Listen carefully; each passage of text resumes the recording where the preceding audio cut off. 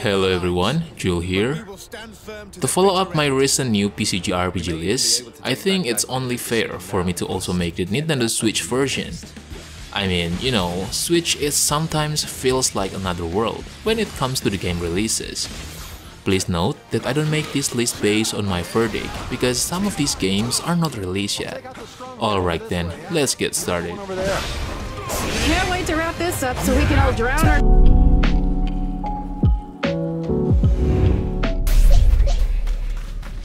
Pokémon Legends Arceus is a game that was just released this January.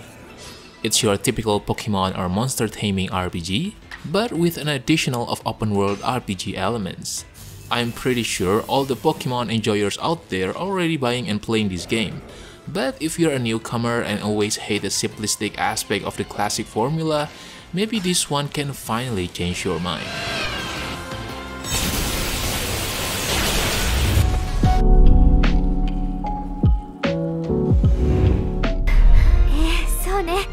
Despite all the setbacks, Digimon Survive finally confirmed to be released in the summer. A new trailer of Digimon Survive shows a combination of visual novel storytelling and tactical RPG. According to the trailer, your choice can impact karma, affinity, and digivolutions. There's also multiple ending and story progression that will surely guarantee replayability. I will admit the publishers have some balls to releasing this game at the same time that Xenoblade 3 came out, but nevertheless the game have a potential to be a good additional JRPG in Switch library. But there's more than one way to prevail.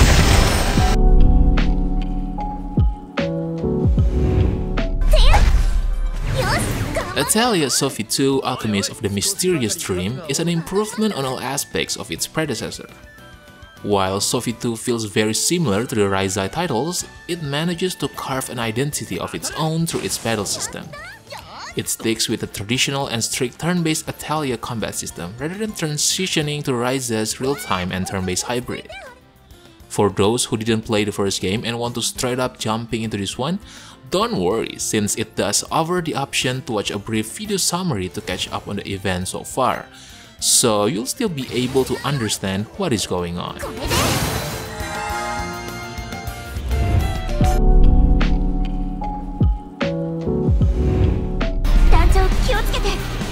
SD Gundam Battle Alliance is an action RPG that allows players to battle SD versions of mobile suits from Gundam series. The story takes place in G-Universe, a world where Gundam story become twisted caused by a strange phenomenon known as breaks. To correct their distorted history, the player leads a 3-unit of mobile suits and pilots from across Gundam history. Fortunately, you don't have to play alone, because the game does offers multiplayer option, so you and your friends can fix the history together.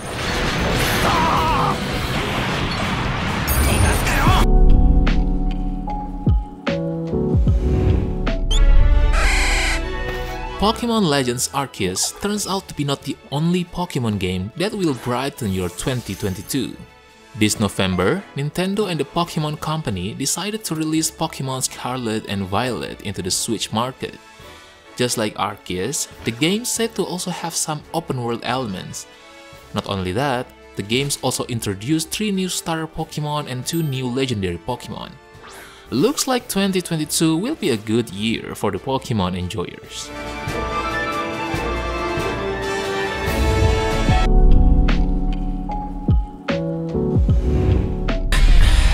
What do you know? When looking at the Final Fantasy VII Reunion announcement, I thought there's no way that this game will be released on Switch. But oh boy, I was so wrong. However, Mariko Sato did confirm that there will be differences in resolution and frame rate. I mean, everyone surely already guessed it. It will be 1080p in dock mode, 720p in handheld with both working around 30 FPS. It sounds a little bit concerning, but hey, let's have some faith. The veteran producer did say that the team is aiming for the players to have the same great experience regardless of your platform. Good. Unattainable dreams are the best kind.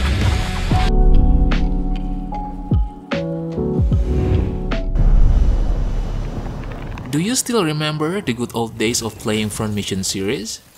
Not the front mission Evolve, excuse me, cause that game is heretics of the franchise. But what I mean is the mecha tactical RPG that was popular back in the days. That's right. Prepare your wallet because this summer, Front Mission First Remake will be released on Switch. It's a bit of a bummer cause the game only releases on Switch for now, but hey, at least we got some hope that the franchise might return to its former glory. So I guess we need to say thank you to Nintendo for making it happen.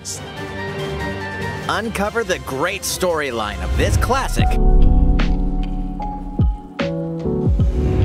Let us pry out their weakness. Imagine playing Octopath Traveler but with tactical RPG mechanic. If you're not a fan of HD 2D style graphics, then you probably will not enjoy this game. But if you are somewhat open-minded with the art style, I think you are going to really appreciate this game. The tactical RPG mechanic is polished and had a lot of depth, which is convenient for beginner and hardcore players.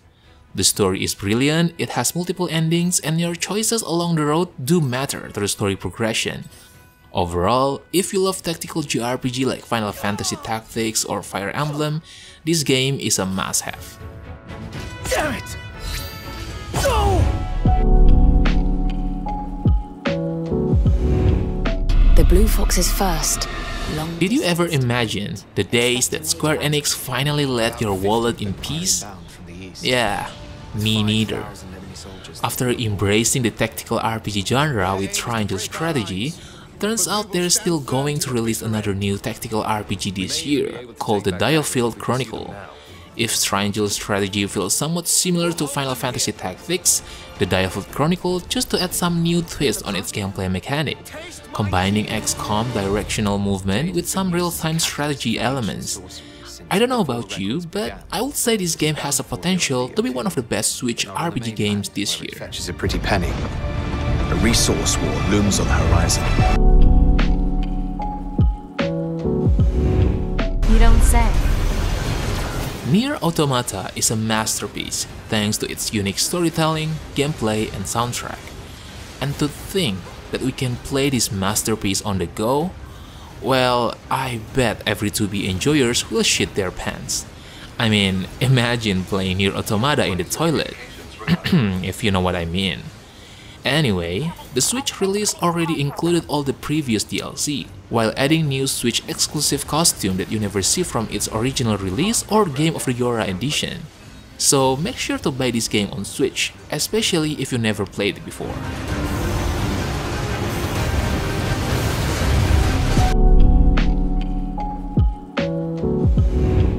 Life here begins today. Life Sim RPG starts getting more recognition every single year, with more games colonizing the genre like Stardew Valley or our beloved Rune Factory series.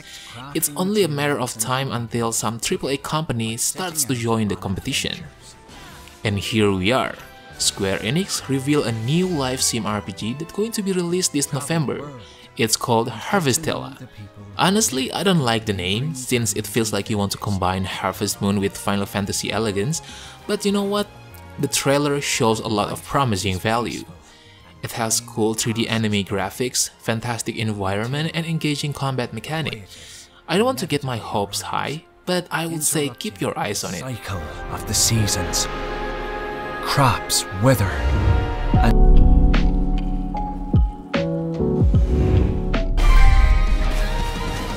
Fire Emblem Warriors 3 Hopes improves upon its predecessor in so many ways. It is basically a combination of Dynasty Warrior, JRPG, and some tactical elements. If you have ever played a Musou game, it's easy to assume they are just a big mass of button mashers. But these Fire Emblem spin-offs actually require a bit of a strategic mind. There are a lot of characters and different classes, all of which have different combos. You can also switch between up to 4 characters mid-battle to cover different areas of the map or make use of their specific advantages. Overall, Fire Emblem Warriors 3 Hopes is a solid exclusive game for every Switch owners.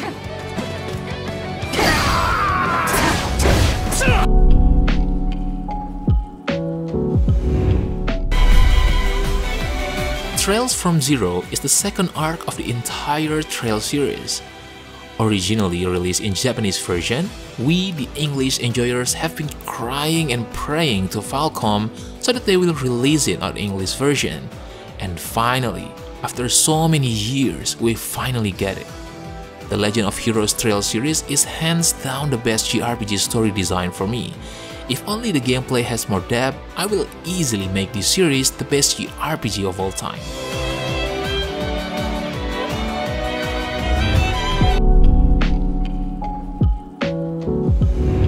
Mission start! Persona 5 Royal are finally available on PC? Okay, cool. Oh wait, they will also be available on Switch? Dude, shut up and take my money. Imagine you can finally have a social life despite not having a real social life, but now you can touch the grass outside. If anything, that is the most 2022 things ever. In short, please just buy this game.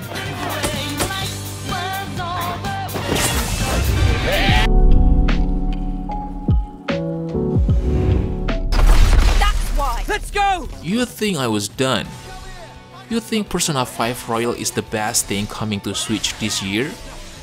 If there's any franchises that sits on the throne of my top 3 JRPG franchise, it will be Xeno. With a big success on their Xenoblade Chronicles 1 and 2, which you have to play if you haven't played already, Xenoblade Chronicles 3 is basically a must-have, especially if you are a Switch JRPG enjoyers. Better graphics, better combat mechanic, and of course potentially better story. Since there are some hints that specify they will establish the connection between the first two Xenoblade.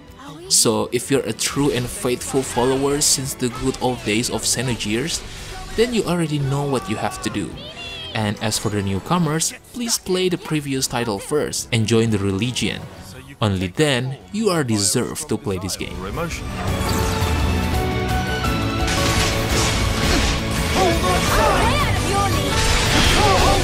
Alright boys, I think that's it for today. I know that I'm not Sir Gideon the All-Knowing, so maybe there are still other new Switch JRPG that I haven't mentioned yet. So how about sharing your best new JRPG games that probably deserve a spot in the comment section below. Don't forget to like the video and make sure to subscribe to the channel if you don't want to miss another great list. Thank you for watching and have a good day. Peace!